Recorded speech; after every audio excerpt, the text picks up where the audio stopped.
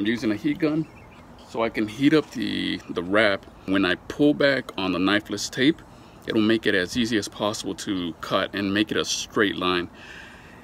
If the weather is kind of cool, or if the chrome itself, the chrome is kind of cool, or if the wrapping is cool as well, don't do it. When you cut with the knifeless tape, it'll just destroy it. It rips off like a piece of paper, and it just, entire material just wasted. Or wait until the temperature's up somewhere around 70 and up, and that'll make it easier, because with the heat, the sun is going to be heating up the chrome over here, behind that, it'll heat up. So when the tape is applied on it, it'll make it easy to cut. But in cold temperatures, definitely don't do it, because it'll be a total waste of time. Heat it up slightly and apply it in a way where you feel that it's getting hot, but don't get too close to the chrome. Just go side to side.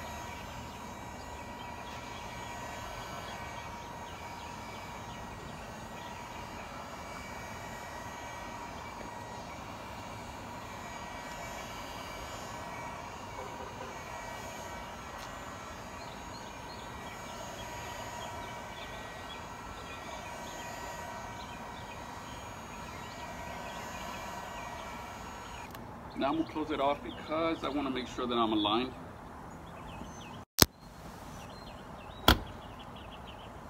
There we go. I'll press down one more time. Oh, jeez. That's not good.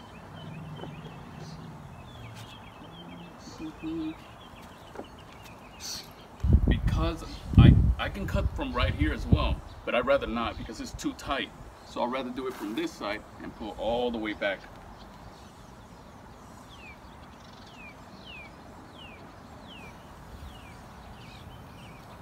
This, even though it's cheap on Amazon, but still, you don't want to be wasting money. Boom.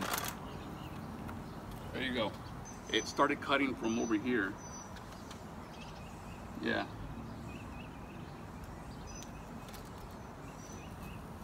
I'm gonna pull upward. Don't ever pull back, pull upward. Now peel back, upward again, the remaining part of the knifeless tape, and you're done. Perfect. Just the top part. Now you have to do the bottom part.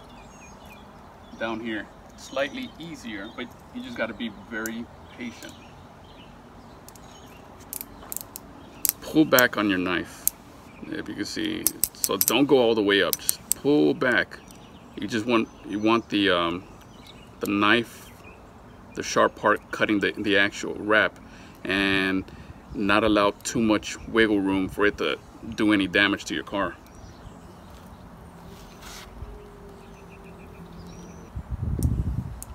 Okay, let's see if it worked.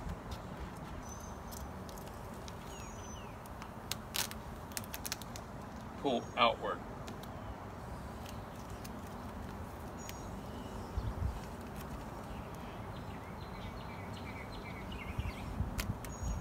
Yes, I got it.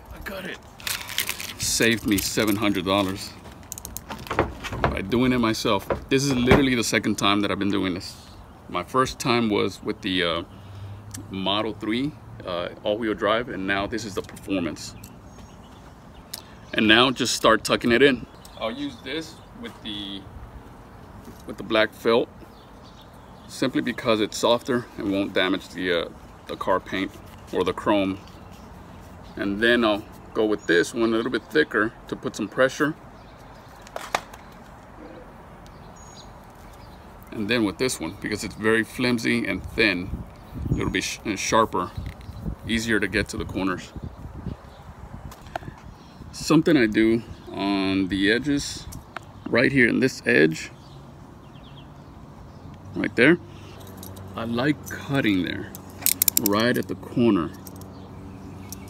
So I cut in that corner to make it easy to pull back. See? pull back right here. I'll cut the edges, those remaining parts, but what I do want is to be able to flatten it out first and foremost. That's the important part. Like all these little edges, see, for example, right here, it's just a matter of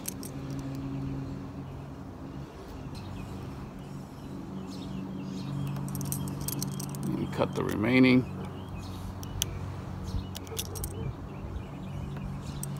Boom, done. Look at that.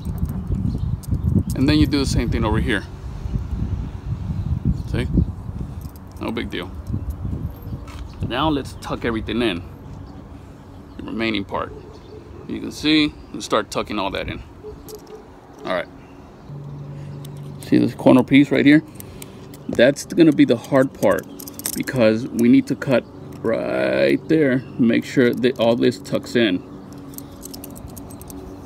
Got it. And we got the entire piece. Perfect. Looks much better. Hey, Rocky. How are you, Rocky? Huh? Doing okay? Rocky, besito, give me a kiss. Oh, thank you for that kiss.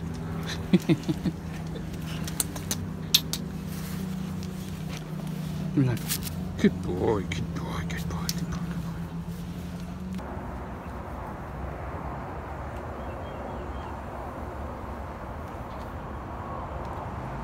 boy. This is all a curve.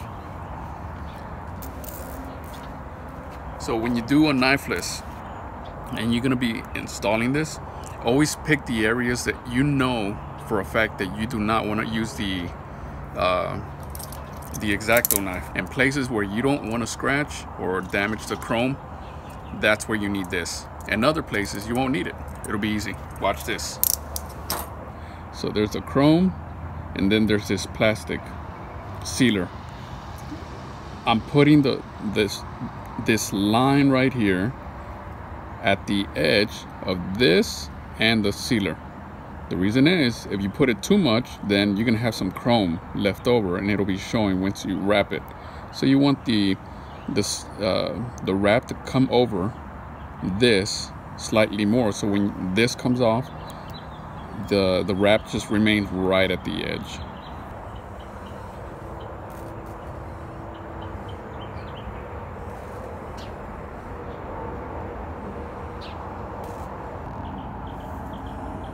There we go. There we go. There we go. Right at the edge. So you can see. Right at the edge. It's going to go all the way down. Down, down, down, down. Right? Yep. See, this part is hard to cut right here. The bottom, super easy. It doesn't require much. There we go. And I end sort of at the end. So the wrap is going to come somewhere around here and it'll go all the way down. Hi buddy, how are you, mijo? How are you? You okay? You okay? Yes you are, yes you are, yes you are. He's an old guy. He just likes to relax now. He's had his many years now. He's around 15 years old now. Poor guy, I love you. I love you. Yes, I love you. So anyways, this is where I end up doing all the cuts. I got this whole, it's like 5 feet by 4 feet. Yeah, 5 feet by 4. It cost me around 53 something off of Amazon. And I measured and I managed to get all the cuts that I needed. I want to conserve some of these pieces. I don't want to toss them out because they're still great. So it's just a matter of reusing them. Here we go. Peel it off. I'm not going to peel the whole thing. I'm going to peel it just by pieces. In order to give the knifeless tape some advantage for you whenever it's cutting the wrap, what I do is this. So see where that line is at? See where that green line is at? What I do is I go in here and I cut on the wrap so I can give this knifeless tape some advantage, because when you pull back it'll be cutting, but if you if you cut it here, it'll make it easier to pull through here and cut everything. Same thing over here. See this line right here? There we go. So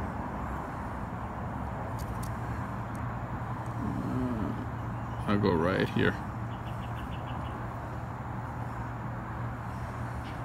Just a little bit. Boom, done. See how easy that was? And then you just remove the remaining tape.